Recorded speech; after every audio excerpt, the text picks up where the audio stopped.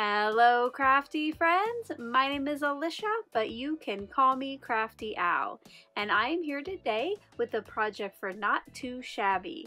We're going to be using the brand new stamp and die of the month to create a quick and easy card. I hope you'll stick around, see what I'm going to create, and get a few tips along the way.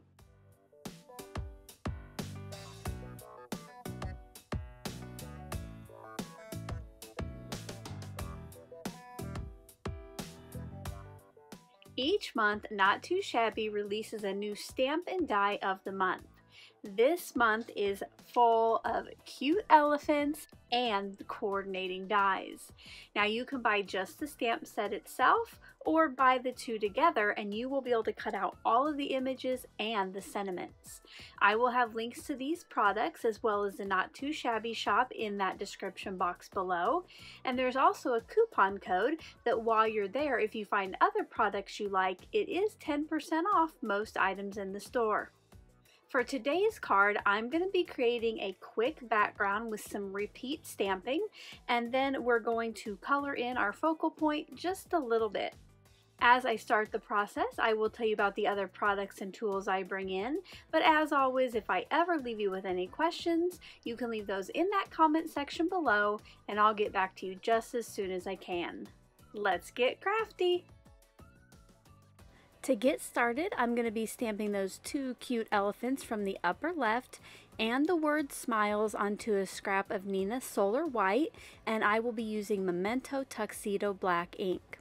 Now I wanted to make sure that when I placed my stamps I had enough room around each to use the dies, but I also wanted to make the most of my cardstock so I could use some of it later. Now I will be coloring my image with alcohol markers, so that's why I chose the Memento ink, and you'll notice there that I wiped off those manufacturing oils before inking up the stamp because this was the first time I had used them.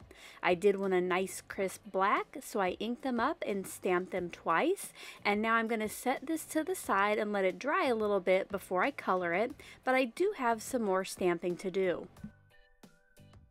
For my next stamping, I got out a piece of white cardstock that was 4 1/4 by 5 1/2, and I'm going to be using that same image as before, but this time with some purple ink.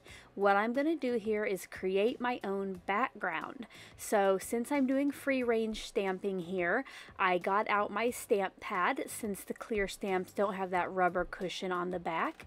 And I also got out a scrap of just printer paper that will catch the extra ink that comes off the edges. Because if you've ever used one of these foam pads, you know they soak up that ink and just keep it for later so your hands can get dirty.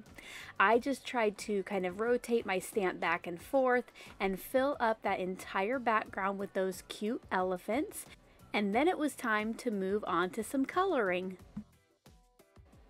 To color my image today, I'm going to be using Spectrum Noir Tri-Blend markers, and I will list the individual colors in the description box below. I like to use these because all 3 shades you need are right there in one marker. I won't explain too much about the coloring because nothing I do is that complicated, but I will let you watch the process, so I'll turn on a little music. If you don't want to see the process, you can skip forward probably a minute or so.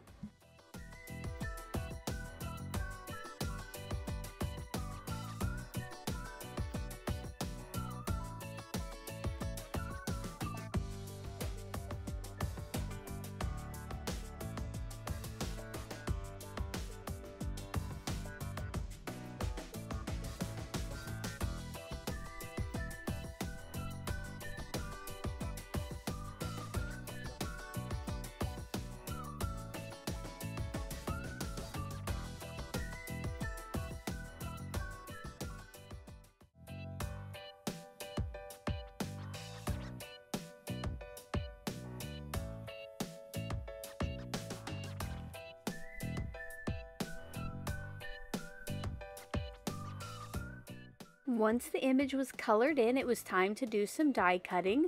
I got out the die for the word smiles and for my elephants, and for the background piece, I got out a stitched rectangle die from my stash. I love how the coordinating dies cut out the images and the sentiments. Also, while I was off screen, I used one of the stitched rectangles on a piece of purple for a little mat, and then I also cut a piece of white for the personal message on the inside, and I did a little stamp off of that same elephant image. I also added some stickles to that purple heart, and I'm going to set that to the side to dry for about 30 minutes. To add some more color to my background piece and to keep it from being just so stark white, I'm using the same purple ink and a blending brush to add some color to the outside edge of this piece. I just go in with a light hand doing some clockwise and counterclockwise motions until there is a border around it.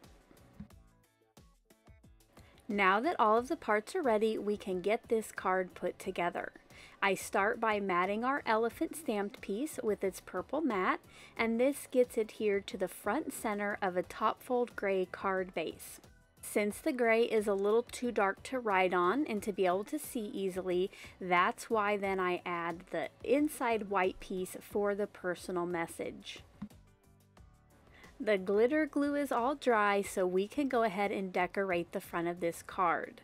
Off camera, I added some foam tape to the back of my image and sentiment, and I will be placing both of those onto a stitch die cut circle that I cut from vellum. I just like how you can still see the background behind this, but then it also helps your image and sentiment stand out. To adhere the vellum to the card front, I'm going to be using some liquid glue, and I tried to keep it behind where the image and sentiment was so you couldn't see it from the front. And of course, to finish it off and to go with the sparkle on the little purple heart, I added 3 gems around that vellum circle. And here are some close-up looks at the finished card.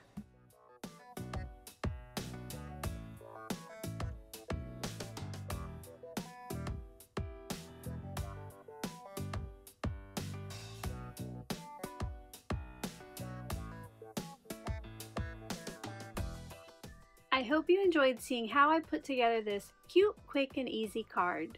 If you did, as always, a thumbs up is appreciated.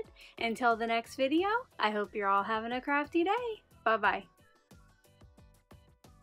Thank you so much for taking the time to watch all the way to the end of the video. I hope now you'll consider clicking on one of the videos or playlists I have linked above. And if you are interested in any of the products or tools I used in today's video, I do have some links in the description box below.